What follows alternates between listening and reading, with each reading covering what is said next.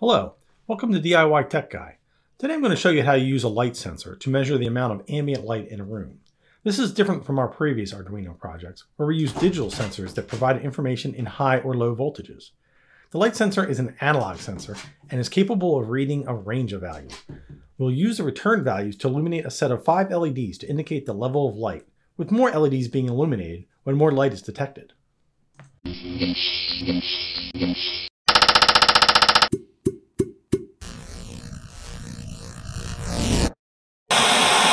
We're going to need the following parts to complete this project. First, we'll need a light sensor, also called a photoresistor. We'll need a 1K ohm resistor for hooking up the light sensor, 5 LEDs to show the output of the results from the light sensor. We'll need 5 330 ohm resistors to bring the voltage down, providing power to those LEDs so we don't burn them out. We'll need some jumper wires, an Arduino Uno, and finally a breadboard.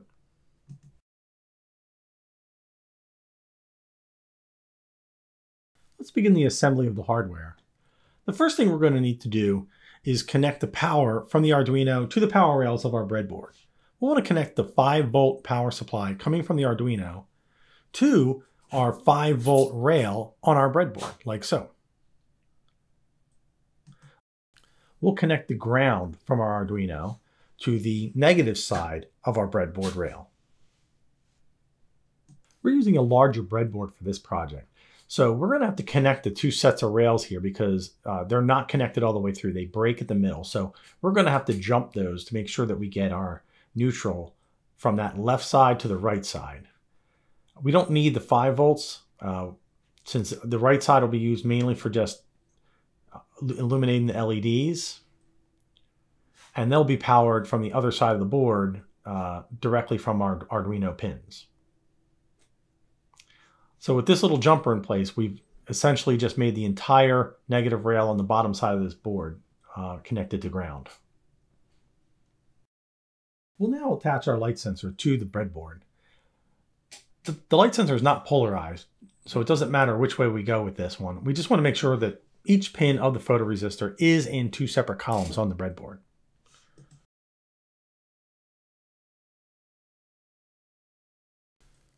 On the pin to the right on the light sensor, we're going to connect a 1K resistor and bring that to ground on the bottom ground rail.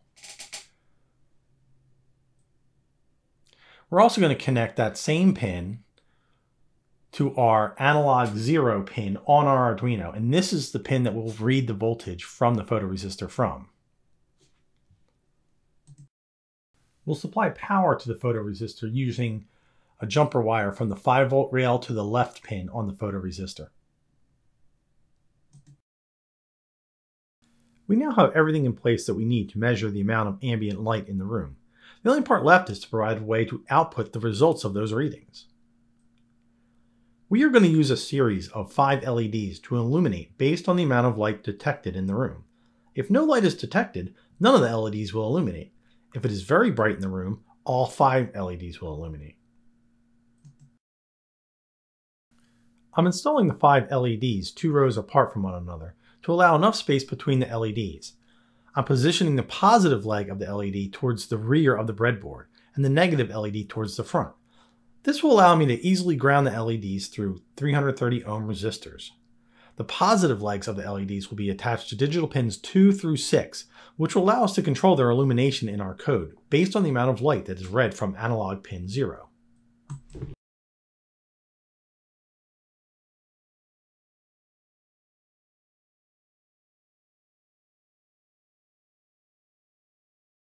At this point, all 5 LEDs have been installed.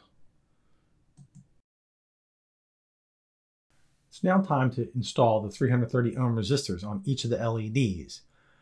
We're going to connect one end of it to ground and the other end to the negative pin of the LED. This will prevent the LEDs from burning out from too much voltage.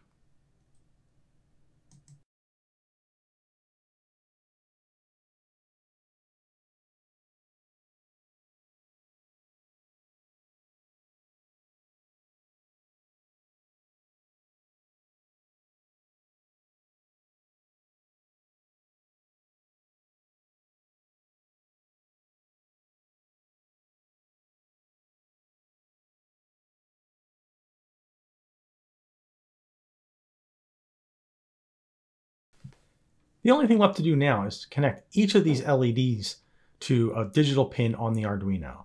We're using pins 2 through 6 to represent the LEDs 1 through 5 in our sketch. You may ask, why aren't we using pin 1 and just go through pin 5? That sounds a lot simpler, doesn't it? Well, the reason we don't use pin 1 or pin 0 is they're used by the serial communications on the Uno. And if you connect pins to there, you won't be able to send any kind of information to the serial monitor. And it could mess up your code. So you want to leave them unused if you plan on using the serial monitor.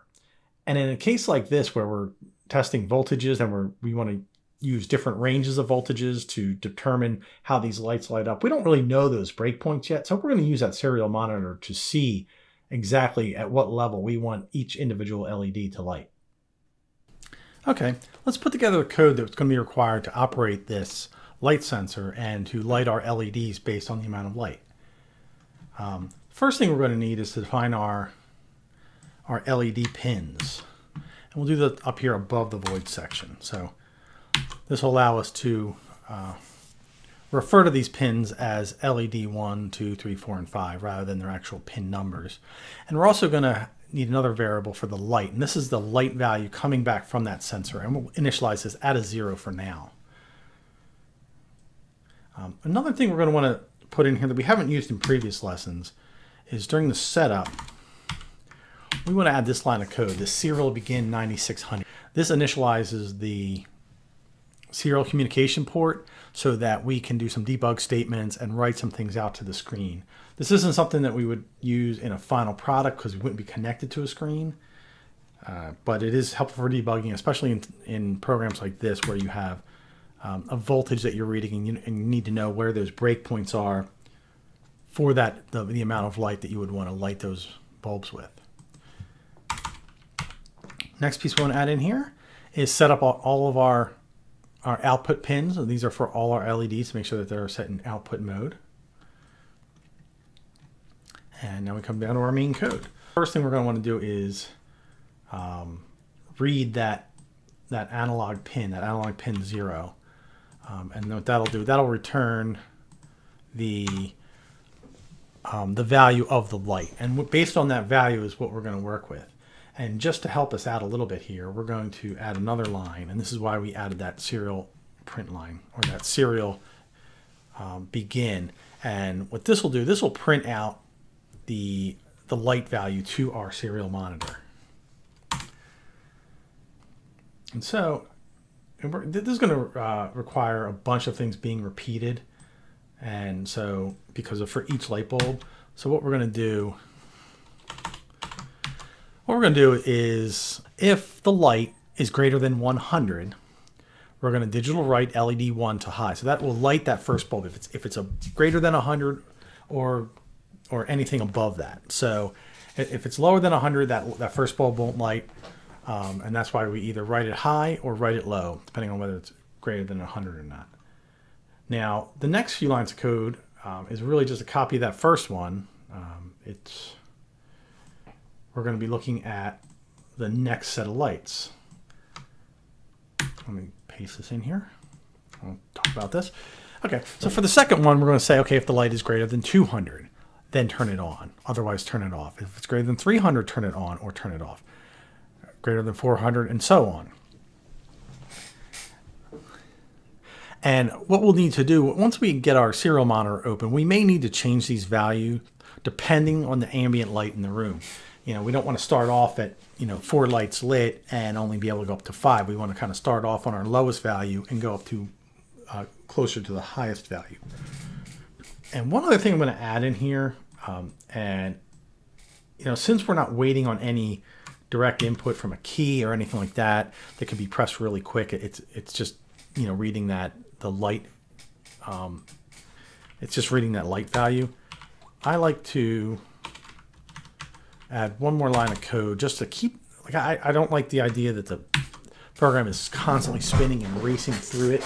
So I like to, every time it reads and updates those lights, it's going to go back and it's going to say, okay, let's wait a quarter of a second. That's 250 milliseconds. So that's 1/4 of 1 second before it reads again.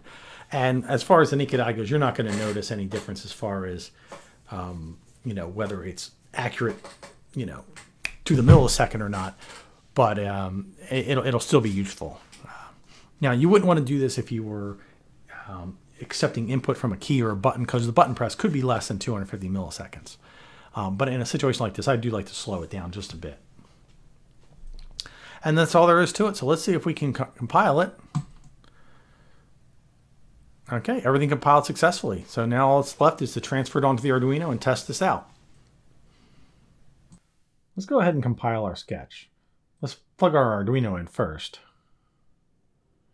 Just like so. And let's see, it's compiling, and it is done uploading. You can see those lights blinking, letting us know that it's transferred over successfully.